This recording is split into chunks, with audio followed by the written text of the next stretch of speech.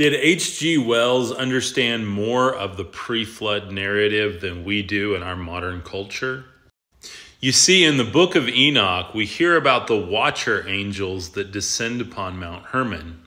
And while they decide to create their own line of offspring, it's ultimately those offspring combined with the evil will, or at least selfish will, of these fallen watcher angels or gods, as we know them in many different mythologies, that led to the downfall of humanity.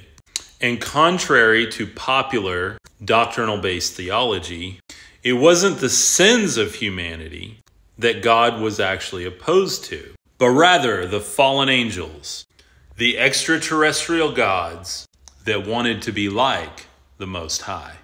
Hey, what's your opinion? Leave me a comment and follow for more supernatural.